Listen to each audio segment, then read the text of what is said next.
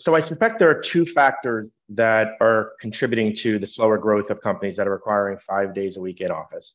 The obvious one is people do want flexibility. People, after 3 years of work from home, it has become a norm. People have reevaluated their life and their priorities, and we are seeing in all of our surveys and in our anecdotal conversations that people are walking with their feet. They are deciding that they want flexibility. Some want to be home full time. Others want a degree of compromise.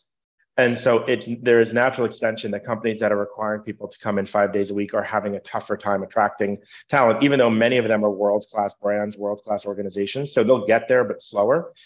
It's also the companies that were the first to mandate 5 days a week back were larger financial services institutions. And that sector has been hit with less deal flow. Money's become more expensive to borrow. And so the IPO market's been quieter. The M&A market has been quieter. Lending is down. And so they're looking for less talent. Many of them went into hiring freezes earlier and they've been opportunistic, but we also do expect that competitors that are offering flexibility are going to win short and long term in the war for talent.